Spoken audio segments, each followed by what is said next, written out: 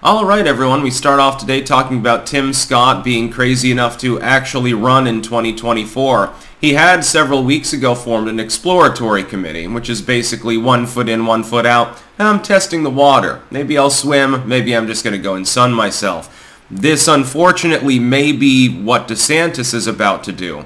We're not sure whether he's filing to run and actually run, or whether he's going to form an exploratory committee. Thankfully for his political career, what can be salvaged of it, it looks like he's just going to get in.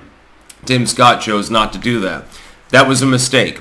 It makes you look indecisive, and no candidate should ever do that. Form your exploratory committee very quietly early on and explore your options if you need to, if you want to be an indecisive goofball. But just jump in when you jump in. Don't half-ass it. Voters aren't going to like that. Can you imagine like if Trump had said, well, maybe I'm going to think about it. I'm going to think about whether I'm running in 2024. I'm going to form an exploratory committee for a while, and gets in. He wouldn't be riding in the mid to upper 50s in the GOP primary polling. He'd probably be in the 40s still. It would make him look weak. People would be like, what the fuck? This is not characteristic of Donald. Something must be wrong. That would be the problem. Timscott really doesn't have a leg to stand on. And so I have a feeling that the people that he consulted with mainly told him, look, you get into the race, you gain some name recognition. You're not going to be nominated for the presidential race. You're not going to be the GOP nominee, but you can sell a book. We can manage to work things out. We'll make it look good on paper, and you can grift $10-20 million.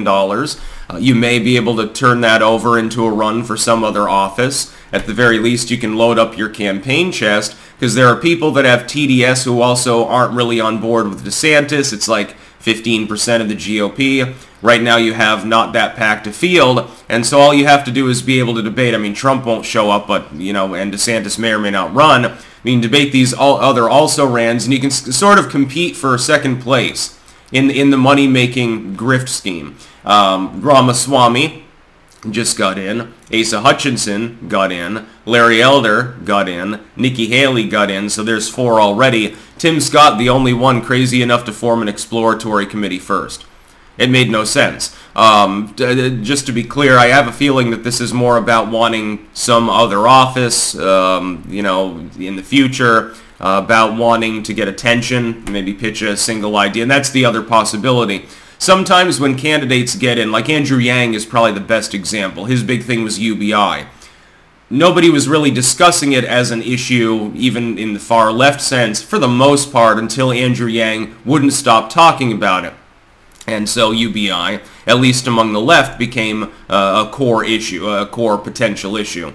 Now Yang gets to reap the rewards, because now that he's formed his own sub-political movement, he can get speaking fees, he can write a book on the topic, he can win, the media will talk to him, because he was the one that pushed the issue.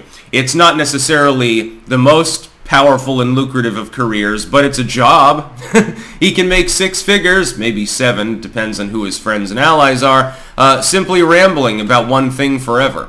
By the way, this happens with virtually every issue and both sides of that issue. There are plenty of people that make their living promoting gun rights. There are plenty of people who make their living promoting gun control. There are people who promote green energy, so-called, and they make a lot of money doing that. There are people that speak for the fossil fuel industry and talk about, the batteries are all with Chinese lithium and stuff like that, and they make money. There are also people that make their living having severest TDS and making holy shit posts on Twitter. Rather sad way to make your living, but they do exist. So he might inject an issue Yang style, or like Beto O'Rourke with guns, although he went a little bit further than that. He actually did look viable for a brief time. He lost at what he really wanted, and so then he tried to make up for it the last time around. His political career is effectively dead. He's basically let go of it. He was already in the House of Representatives there in Texas, and he decided to give that up in exchange for a suicidal presidential bid just to get attention. It was amusing at the time watching him skateboard around and call himself a hacker. Yeah, Gen X, real great politicians that you're bringing forth right now. By the way, I think Yang is Gen X as well. There's something in the water, I suppose. Timscott's got no chance.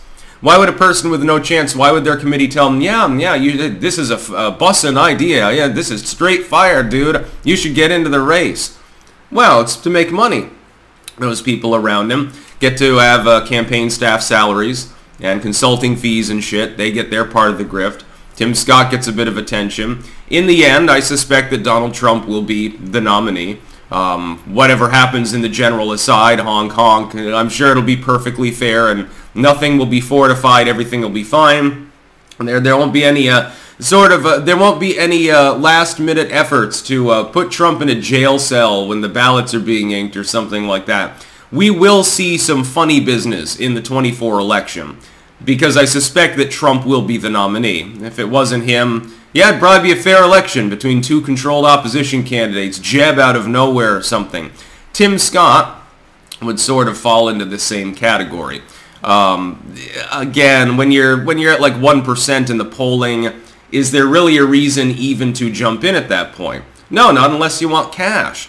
Ramaswamy, to his credit, has grown his capabilities to 4 points. He's now, I think, slightly ahead of Nikki Haley. Those are the only two individuals that got in that have any real recognition. Right? By the way, Nikki Haley gets it from day one because of name recognition. Ramaswamy had to work for it. He's got his 4 points now in the aggregate. And he actually got it because he said things that were of interest to people. I would say Ramaswamy should be on the short list for running mates. And that is what these people are running for. The only person who would get into the race at this point that has name recognition, a pulse in the polls, and actually would be running to win would be Ron DeSantis. Trump's already in. DeSantis is the only other one. Anyone else who gets in is doing it for money or to inject a political talking point or two or something like that. And they simply want to ride one another's dicks, basically. That's the only reason you would get in. There's no other reason for it. You want attention. You want money.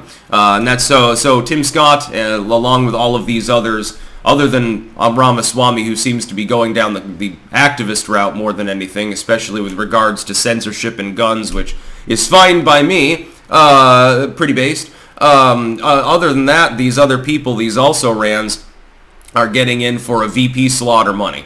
So money or power. That's the only point. So wish him well. It took you 2 weeks to decide. You sound like Hillary Clinton. You have to have a focus group to tell you when to take a shit.